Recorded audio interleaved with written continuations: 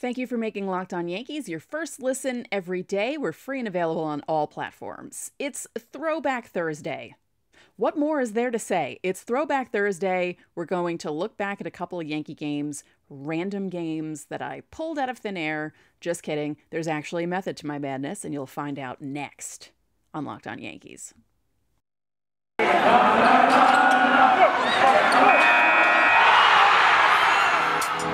You are Locked On Yankees, your daily New York Yankees podcast. Part of the Locked On Podcast Network, your team every day.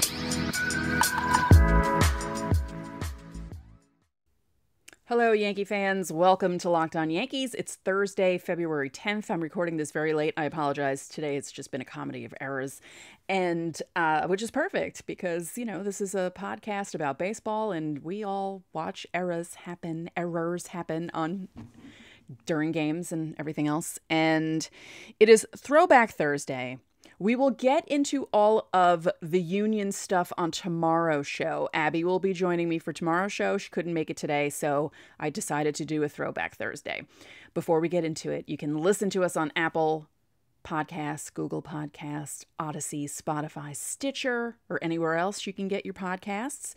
You can watch us on YouTube. You can subscribe. Please subscribe. Thank you. And if you have a smart device, you can tell it to play Locked On Yankees. So, Throwback Thursday. The first game that we're looking at happened because I listened to a song.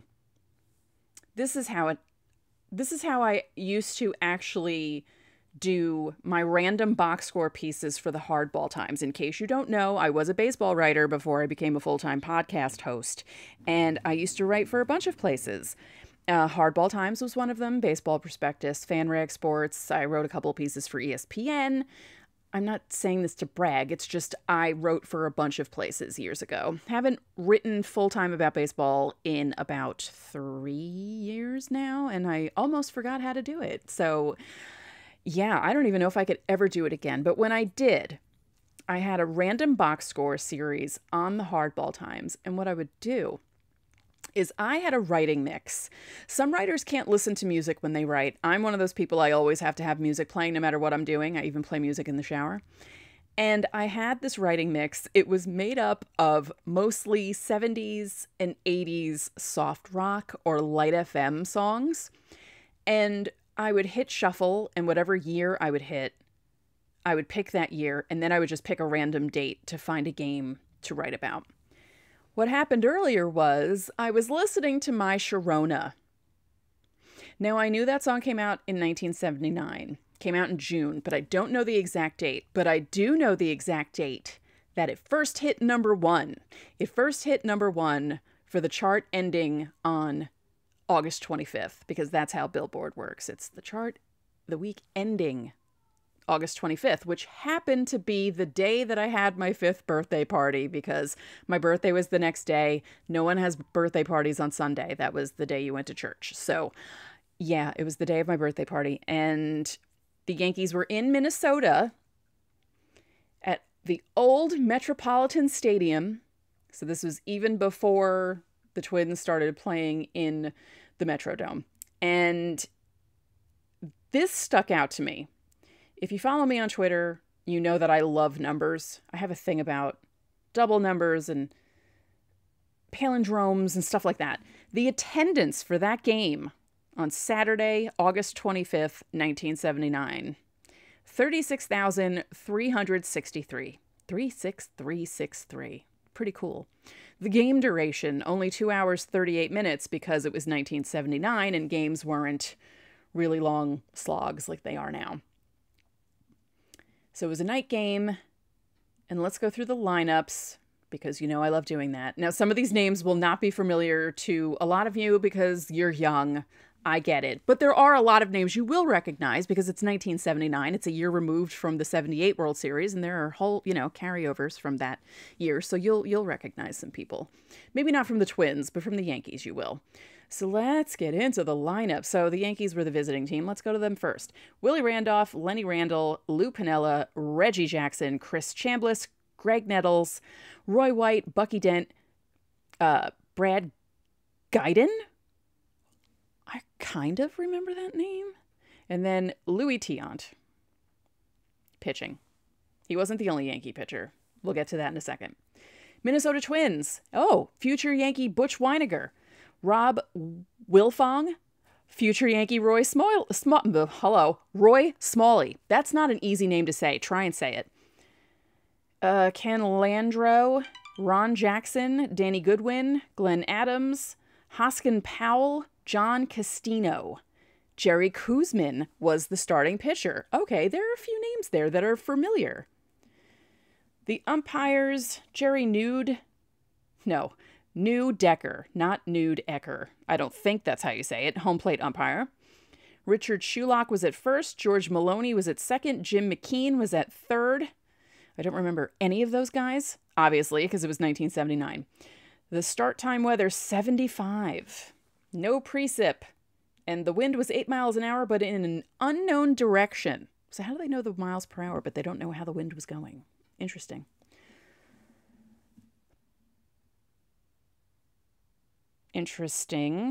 Willie Randolph lined out to left field. And then Glenn Adams, who was playing left field, was replaced by Bombo Rivera. So I don't know if something happened to Glenn Adams on that play. It's possible. I've never seen that before. First of all, Bombo Rivera is an awesome name. And second of all, I thought to myself, that's very odd that they already have a pinch hitter, one batter into the game, and the Twins haven't even gotten up. Lenny Randle hit a fly ball to second. Lou Piniella hit a single to left. And then while Reggie Jackson was up, Lou Piniella got picked off at first. Boo. Tiant set down the Twins 1-2-3 in the first inning. He got Weiniger to strike out looking, Wilfong to ground out to short, Smalley to ground out to second. Now, funny story about Butch Weiniger. I kind of had a crush on him when he was a Yankee. And when I see pictures of him now, I think to myself, really? Butch Weiniger? And it's funny because my first favorite Yankee player was Greg Nettles. Then it was Butch Weiniger. Then it was Dave Righetti. Then it was Don Mattingly. And it was Don Mattingly until Derek Jeter came along. So there was a long time there where Don Mattingly was my number one. But Butch Weiniger? I don't know. I can't even explain it. He seemed like a good dude, but Butch Weiniger? I don't know. That's embarrassing. So now you all know. Yeah. Anyway, top of the second, Reggie Jackson is up because, like I said, Piniella got picked off. He walks. Chris Chambliss hits a single, and Jackson advances to third because there was an E9, and Chambliss made it to second. Then Greg Nettles strikes out. Roy White hits into a fielder's choice, and Jackson's out at home. The Yankees don't score, and Bucky Dent hits a ground out to second. So let's see. There's no scoring here until the top of the third. Brad. Hold on. My eyes are not working. It's Gilden. That's it. All right. Single to left. Willie Randolph reached on an E1, and he scored from first, and then Randolph got to third because of the E1. Lenny Randle hit a pop fly to first. Lou Piniella hit a ground out to third, and Reggie Jackson struck out to end the inning. So it's 1-0 Yankees. How exciting. Let's switch gears here for a second. Have you given up on your resolutions? Because I know that normally I would, but I'm actually doing pretty good with the working out and eating healthier thing. And I'm sticking to the resolution to eat right thanks to Built Bar. It almost feels like it's not really a resolution because I enjoy eating them. And have you tried their puffs? If you haven't, you're missing out on one of Built Bar's best tasting bars. Puffs are the first ever protein-infused marshmallow. They're fluffy, they're marshmallowy, they're not just a protein bar, they're a treat, and they're covered in 100% chocolate. They're so good. Puffs are a fan favorite with some incredible flavors. There's cinnamon churro, that's the best one. I recommend that one. Coconut marshmallow, banana cream pie, those are going to be your new favorite thing. Now, all Built Bars, not just the Puffs, are covered in 100% chocolate. 100% real chocolate. They're low calorie, high protein. They replace your candy bars, or replace them with these because they're better for you. A typical candy bar can be anywhere from 200 to 300 calories. Go to Built.com, scroll down to the macros chart, and you'll be blown away by all their statistics. Most Built bars contain 130 calories, 4 grams of sugar, 4 net carbs, and 17 grams of protein. Compare that to a candy bar, which usually has 240 calories, and I cringe every time I read this, 30 grams of sugar. Mint brownie, coconut almond, and new for this month, white chocolate cookies and cream. They're all delicious, and new flavors are coming out all the time. If they think a flavor might be good, they'll make it, and it'll be delicious, and it'll be good for you. So go to Built.com, use our promo code LOCKED15, and you'll get 15% off on your first order. Your first order. Again, that's LOCKED15 to get 15% off at Built.com. It's Super Week, brought to you by Get Upside, and there's no better place to get coverage of the big game than on the Locked On NFL podcast, Locked On Bengals, and Locked On Rams. All 3 of those podcasts are in LA covering the big game, which I heard the forecast is 85 and sunny. I am very jealous because apparently we're going to get cold weather here again in New York. So, I mean, it's winter. Obviously, that's going to happen. But, you know, it was in the 50s the past couple of days, and I saw something about an Arctic blast coming our way. So that's not fun. Speaking of cold weather, usually in Minnesota it's cold weather, but on August 25th, 1979, it was not cold. The bottom of the third was a 1-2-3 for Tiant. Top of the fourth, Koosman got most of the Yankees out that inning. Roy White hit a single, but it was stuck between a fly ball out to right field, a line out to right field, and a fly ball out to left field. Tiant set down the Twins 1-2-3 in the fourth. Koosman set down the Yankees 1-2-3 in the fifth. All 3 of them were strikeouts. So there was no scoring in this game, aside from the one Yankee run. So from that one run, all the way down to the bottom of the 8th. That's when things fell apart for the Yankees. Bombo Rivera, who had to be put in the game in the top of the first inning, walked off Tiant, who was still in the game. Hoskin Powell struck out against Tiant. Mike Cubbage pinch hit for John Castino. He hit a triple to center field, which scored Rivera. Then Willie Norwood pinch ran for Cubbage. Butch Weiniger hit a single that scored Norwood. And then Rob Wilfong hit a home run. They scored 4 runs on 4 hits. They ended up leaving 2 on the bases because Roy Smalley, he lined out. Landreau walked. Ron Jackson hit a single. And then they finally took Tiant out. Why wouldn't you have taken him out after the home run? Actually, I don't know. I think I would have taken him out after the triple, but I wasn't Yankee manager then, and Jim Cott came in to replace Tiant, and he got Jose Morales to hit a fly ball to right field. And then the Yankees came up in the top of the 9th. Bucky Dent hit a single. Bobby Mercer grounded out to second, and then Willie Randolph ended the game on a ground ball double play, and the Yankees lose 4-1. Womp womp. So August 29th, 1979 was not that good for the Yankees. It was good for the Knack, though, because, like I said, their first and only number 1 hit happened. Now, the Yankees won on... Wait a minute. Why did they not play on my birthday? Did it rain out? That's weird. Because it goes from Saturday, August 25th, 1979 to Monday, August 27th, 1979, which happens to be my friend Amy's birthday. And the Yankees were in Texas playing there. So I guess there was a rain out on my birthday in Minnesota. Because again, they were in Minnesota, not New York. So yeah, that's Throwback Thursday game number 1. And like I said, I got the idea because I heard the song My Sharona, thought of 1979. And, you know, 1979 was an interesting year for the Yankees. After that game against Minnesota, they were 70-57. So, you know, they were actually pretty okay. But They finished 89-71. They finished fourth in the AL East. Now, I mean, back then, the AL East was different because it was the East and the West. There was no Central. This is a long time ago. Well, let's just look at this while we're here. Why not? 89-71. They came in fourth place. They finished 13 and a half games back. They were in first place for 2 days. Wow. Or no, 1 day. April 20th. They never led the division. The furthest back that they were 18 and a half games on September 21st, 1979. They were 18 games back on the last day of the season. The most games under 500 that they were 2 on Friday, May 4th. May the 4th be with you. Their longest winning streak was 8. Their longest losing streak was 5. The most runs they allowed, 16. The most runs scored, 17. And that happened August 20th. You know what? Let's look at August 20th, 1979. Why not? That's always a fun thing.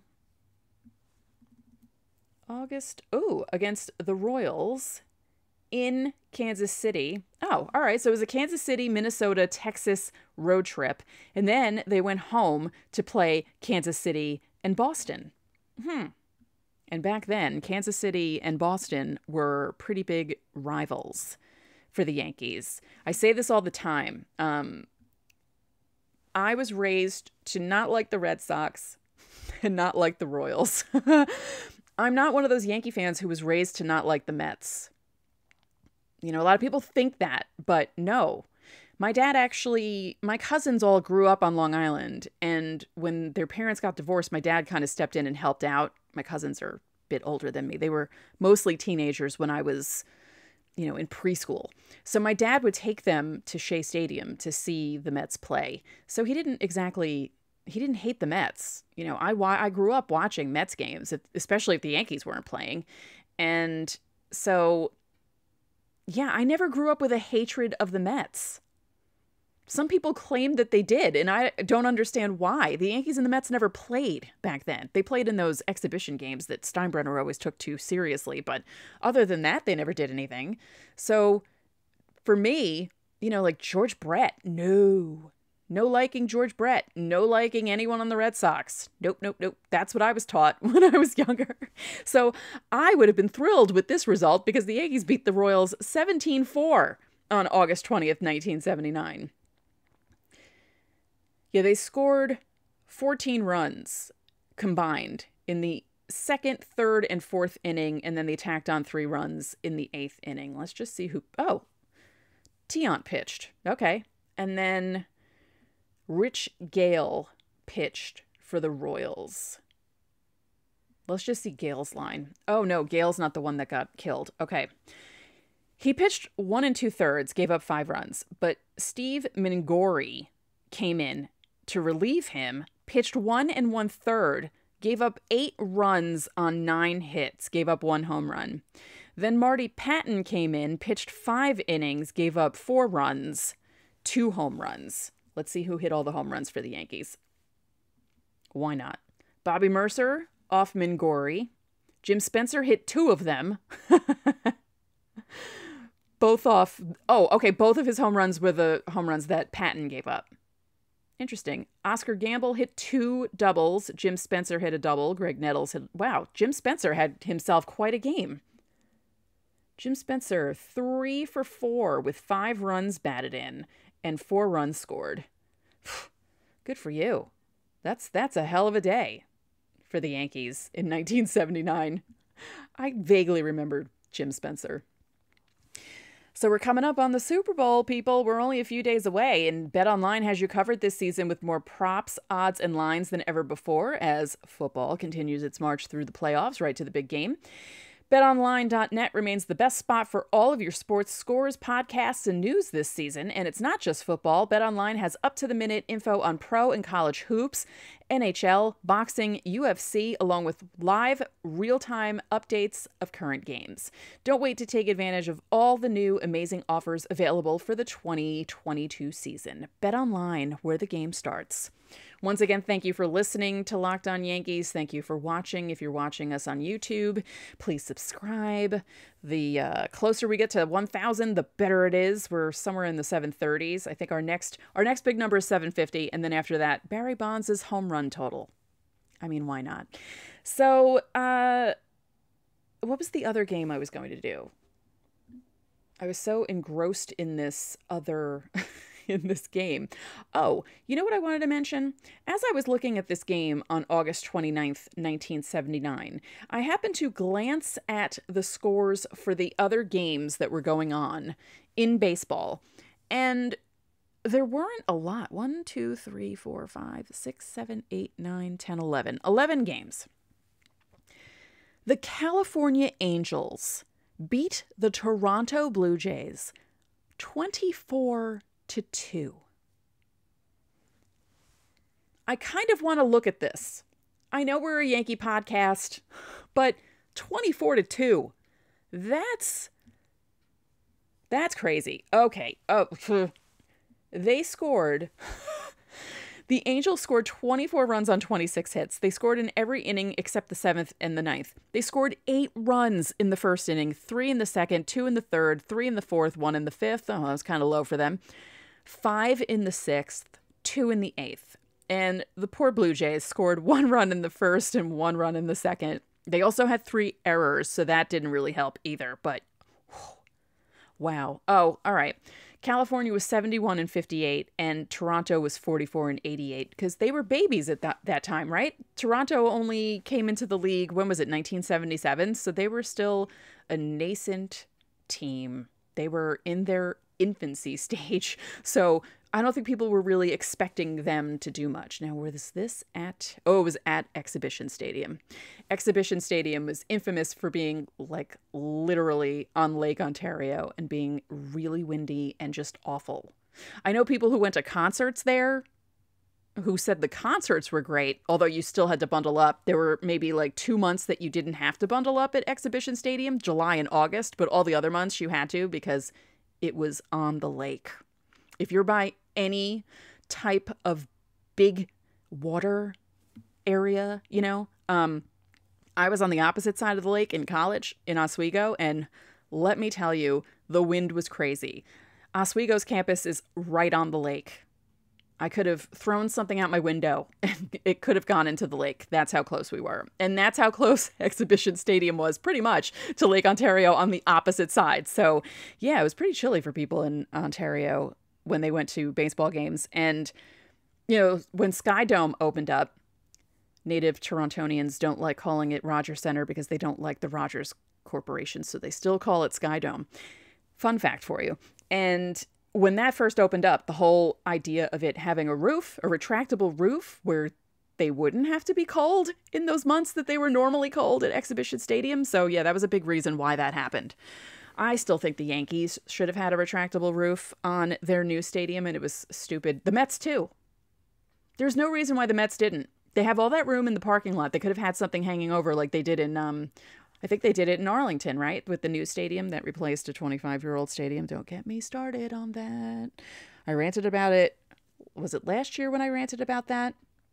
And I ranted about Atlanta trading in their stadiums for younger models. And how Texas was always in a place where it was hot, and they knew that when they built it in the 90s, so why wouldn't you put a roof on it then? Anyway. Fun times. You know, we're not going to go into another game. We're going to discuss something kind of heavy here, and because I feel like it needs to be mentioned. The news came out yesterday that Jeremy Giambi passed away, which is a big bummer. Jason played for the Yankees. Jeremy Giambi was involved in the flip play. Unfortunately for him, that's like the most infamous play of his career because he was on the losing end of it, you know?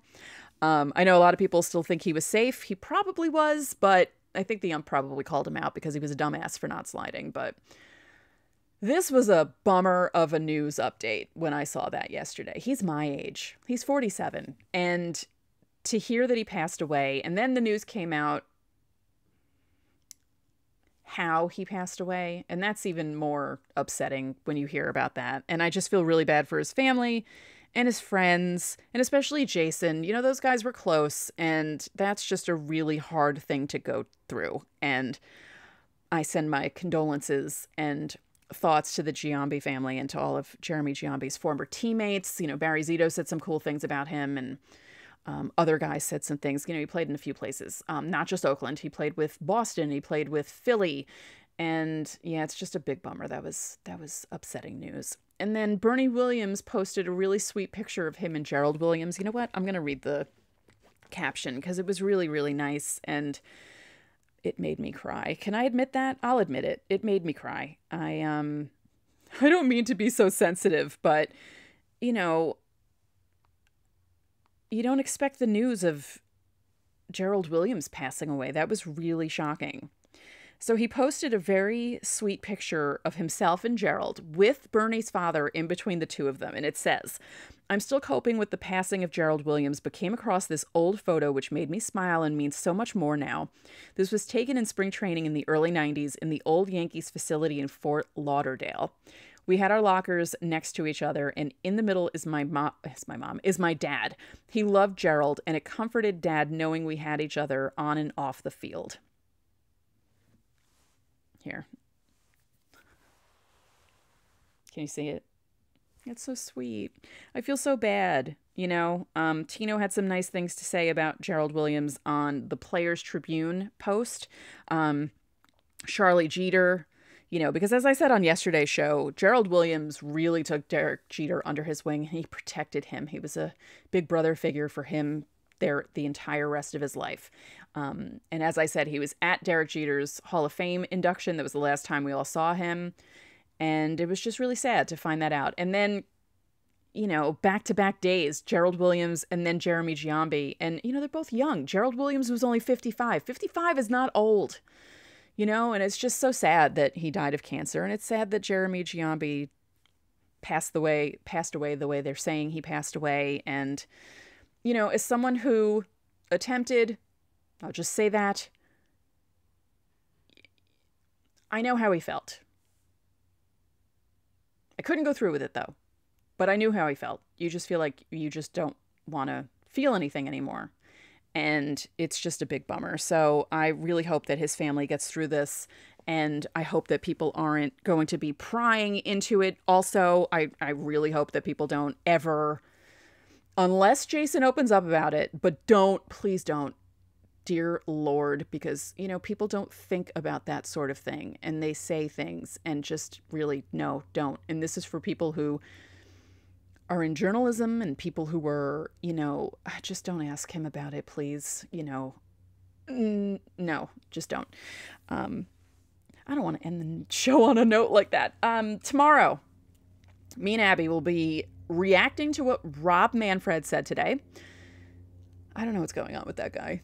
I can't tell if he's trying to make us all think that things are going to be okay, and then when the meeting happens on Saturday, if things don't go the way they're supposed to go, that the owners will try and flip it around on the players. I know that's a bad way to think, but that's how I'm thinking right now. Guys, just get this done, okay, please? Just get it done. Even if you have to miss a couple days of spring training, just get it done and start the season on time. It'll just be good for everyone. And I'm talking to the owners, not the players. The players have been negotiating in good faith. The owners have not. They haven't. And like I said, Saturday could be bad. It could be very bad. You know, and it better last more than an hour and a half, like the last meeting they had, because that's just ridiculous. There's too much for them to work out. And, oh, one more thing, Universal DH. Yes. Oh, one quick thing about that. My brother has an idea. You know how they did the thing in the All-Star game with Shohei Ohtani, where they allowed him to pitch and hit, but then they allowed the American League to have the DH. They didn't have to put pitchers in that position. My brother thinks that they should always do that. They shouldn't have to force pitchers to hit. Like, if a pitcher wants to hit, he should be allowed to hit. And then if he's taken out, you could just put a DH in there, like a normal DH. I kind of like that idea. And I was actually thinking of that on my own, but I think that they should do that. And maybe, I don't know, who do I talk to about that to get that implemented? And then take away the ghost runner on second in the 10th inning. That's gone, right? Didn't they say that was gone? Oh, no, it's not gone. Ugh. Anyway, and no sudden death either, because I know that they're playing around with that in the lower levels. No. No, it's not. We're not playing football. We're not playing basketball. We're not playing hockey. It's baseball. There should not be sudden death. Okay? Thank you. Let's not do that. So that's it for this episode of Locked On Yankees, which is part of the Locked On Podcast Network, your team every day. I'd like to remind you that you can listen to the show in Apple Podcasts, Google Podcasts, Odyssey, Spotify, Stitcher, or anywhere else you get your podcasts. You can watch and subscribe to us on YouTube. And when you get into your car, you can tell your smart device to play podcast Locked On Bets. Now make your second listen of the day Locked On Bets, your daily one-stop shop for all your gambling needs. Locked On Bets is hosted by your boy Q with expert analysis and insight from Lee Sterling. One more thing, if you could be so kind, please rate the podcast and spread the word about this podcast to your fellow Yankee fans. We'd really appreciate it. Enjoy your Thursday, and we will talk to you tomorrow.